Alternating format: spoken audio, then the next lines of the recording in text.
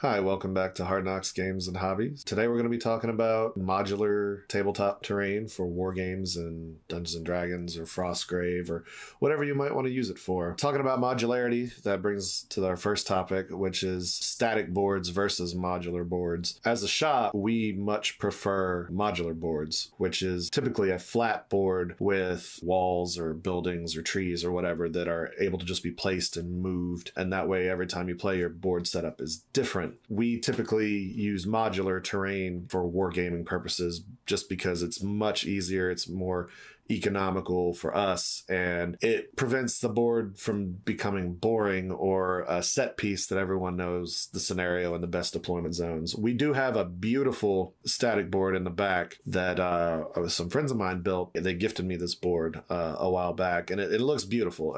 It's made from a bunch of Zederdis terrain. After about your third game on this same board, it becomes not as much fun to play on the same static terrain all the time. So that brings us to well, how do we make terrain? What do we do? What is the most effective way of banging out a board worth of terrain? And that's going to really depend on what kind of game you're playing. If you're playing Frostgrave, like we've been playing a lot of recently, and Frostgrave boards require a lot of terrain. Like, it is thick with 4 C's. Like, it is some thick terrain. That's a thick Sorry.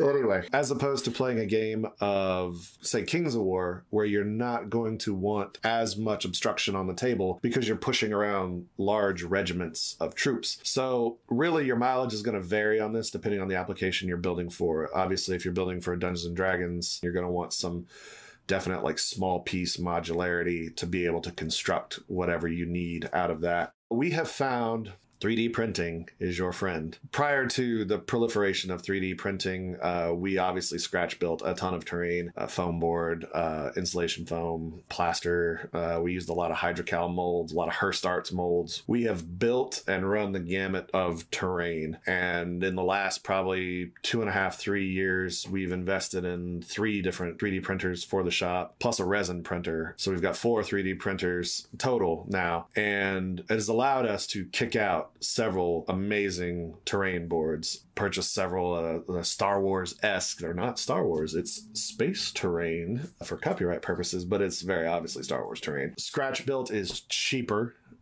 investment wise. Scratch built is more, I guess you might say, creative. If you want to create and you've got that, I'm making a piece of art here and I'm going to use this spool and I'm going to use this foam board and I'm going to turn it into the most amazing thing you've ever seen. We used to have to do that, but now that we're old and lazy, we don't scratch build much anymore around here. A third option for terrain is laser cut. That has become very common now. We've got some foreground miniatures laser cut terrain that we love here. It is very expensive. It is probably, for the money, for the dollar, it is the most expensive terrain you can possibly buy, but it's pre-painted and it's stunning when it's put together. It's also a little fragile. We don't let the general public use the foreground miniatures terrain that I have purchased myself, because the terrain takes a beating at this shop. It gets stuff dropped on it, it gets tossed on the shelf. That's why the 3D printed stuff has been nice, because it wears a little bit better than the scratch built or the laser cut terrain, because it's made out of PLA and it's got a little bounce to it and a little give, and it doesn't break down like our other terrain has. But laser cut is beautiful. Now you can go to the lower end of the laser cut stuff that's unpainted, equally as beautiful, but you're going to spend a lot of time painting it. And painting it can be a little bit tricky, which we're going to talk about paint selection for painting terrain now. I'm going to go ahead and say you don't want to use your expensive paints when you're painting buildings or hills or trees or anything like that. You can if you want to, but your wallet will thank you if you don't use the expensive stuff. Just because you're going to go through a lot of it, especially if you're painting foam. If you're scratch building, the foam soaks up paint. And same thing with laser cut terrain. If you don't have the nice foreground pre-painted terrain when you laser cut, you really going to have to use enamel paint to start with, which takes forever to dry. Otherwise, the MDF laser cut terrain absorbs so much paint. You'll go through one of those 10 milliliter jars of GW paint and not even have like a wall section done. It can be incredibly frustrating for people whose first time painting terrain. You're like, I just used this $4.50 bottle of paint and it got me a less than a 6-inch section done.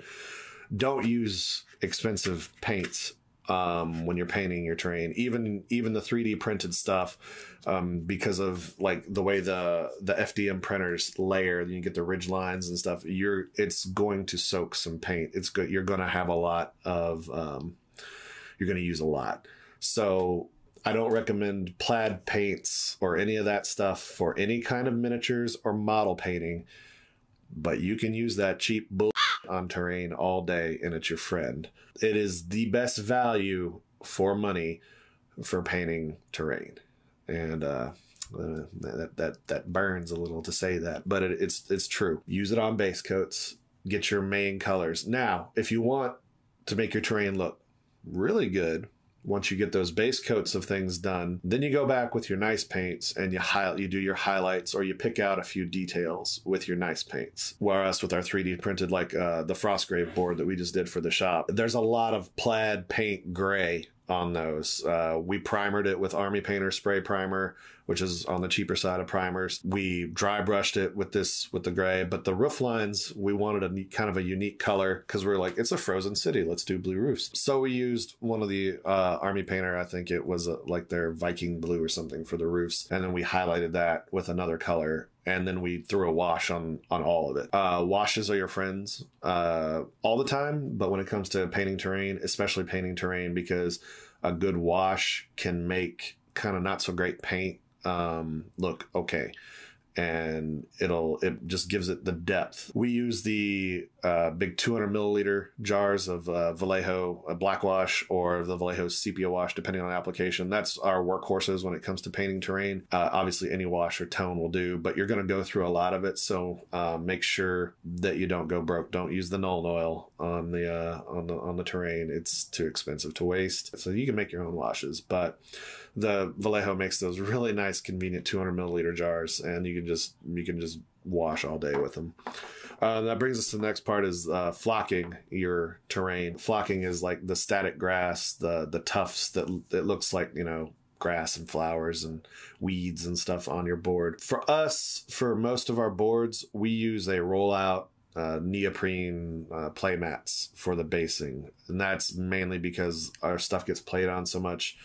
We've tried making base flocked boards in the past, and after a few months the flock just gets scraped off, knocked off, and it starts to look like real shit after a while. So flocking is going to be a personal choice if you want to mess with it. On our terrain pieces, because it's modular, we typically use it as accent. Like we'll do a line of moss going up a wall with some flock and some glue. Use a few tufts to add a couple of pieces, but for the most part, we don't flock en masse a board anymore. For building a playable board surface, I personally don't recommend it. Use a playmat.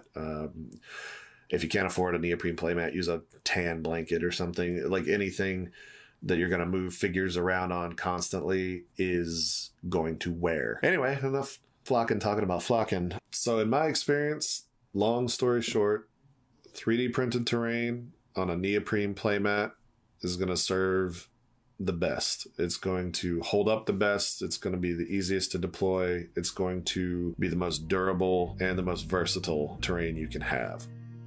Hey, it's me, Allison, your friendly neighborhood editor. Wayne didn't record an outro, so I'm here to let you know that we appreciate you for watching. Thanks again for hanging with us, and we'll see you next time.